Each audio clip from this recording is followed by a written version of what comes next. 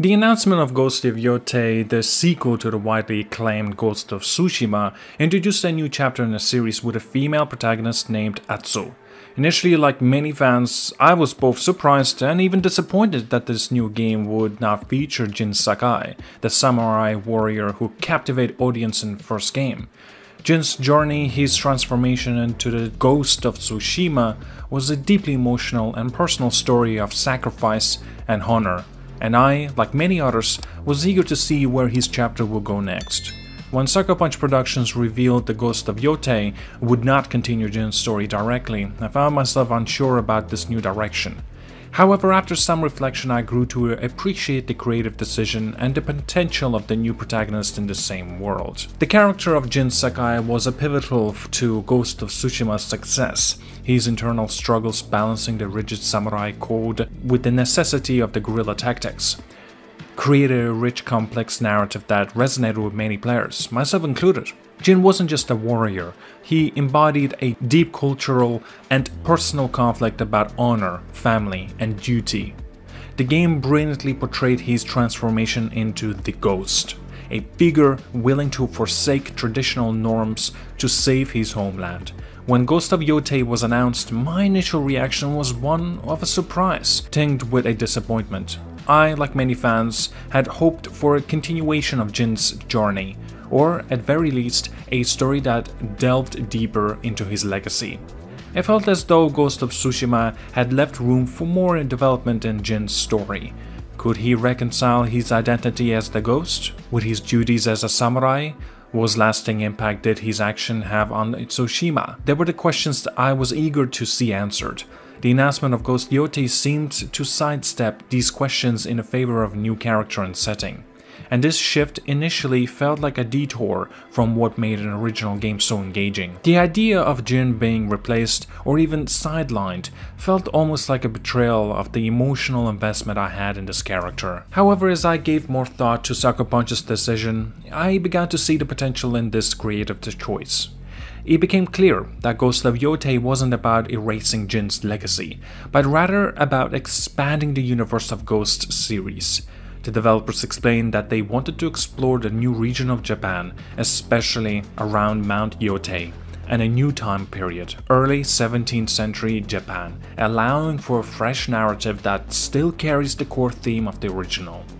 By focusing on Atsu, a female samurai, Sucker Punch had the opportunity to delve into different historical and cultural aspects while maintaining the series' emphasis on honor, sacrifice, and resistance.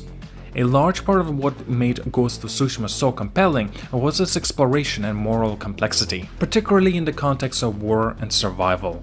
These themes are not exclusive to Jin Sakai. Atsu's story, though different, promises to offer a new perspective on these same ideas, perhaps showing us another version of what it means to be the Ghost, an unorthodox warrior fighting for justice, a world that may not recognize her sacrifices. The developers themselves explained that they wanted to build on the Ghost concept not as a singular identity tied to one person, but as a larger legacy.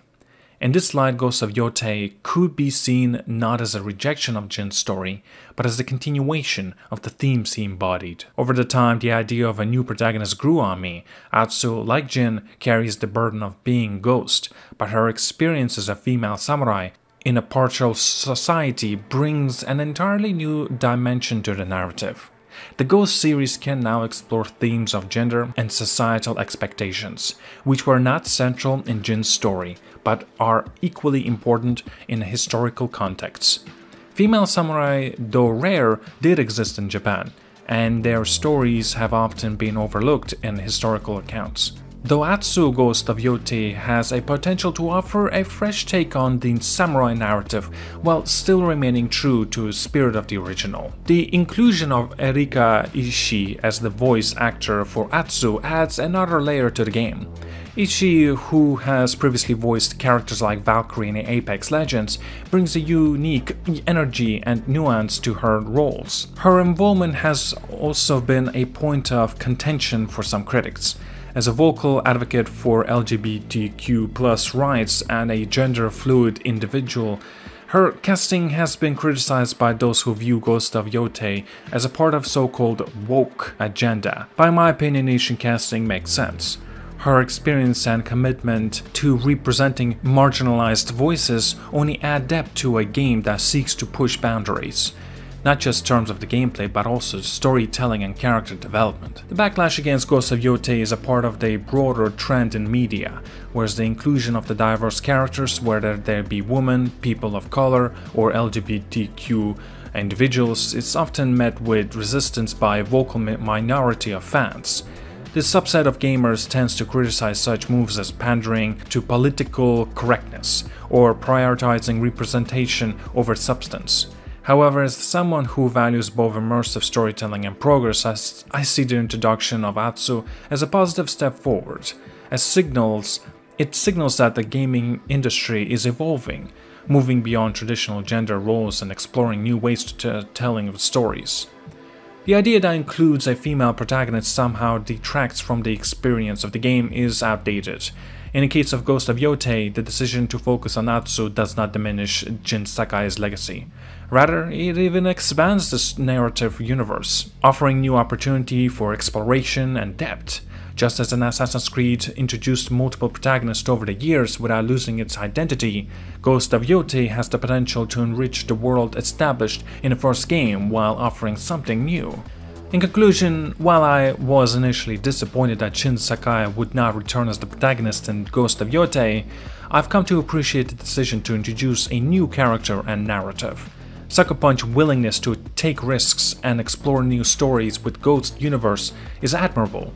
The inclusion of Atsu as the new protagonist opens the door for fresh perspectives and deeper thematic exploration. Ultimately, I'm excited to see where this new chapter will lead, and I have confidence that Ghost of Yotei will continue the legacy of Ghost of Tsushima in meaningful and compelling ways. Thank you so much for watching, like and subscribe. I see you guys all and have a wonderful day.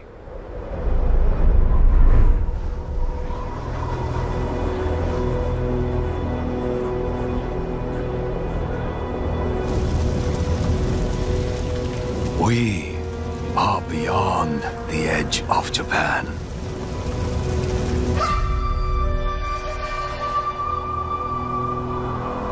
People come north to disappear.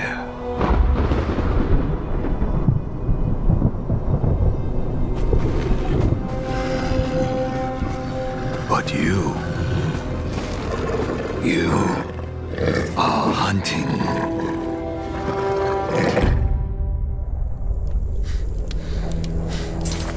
And now, every Ronin here is after you.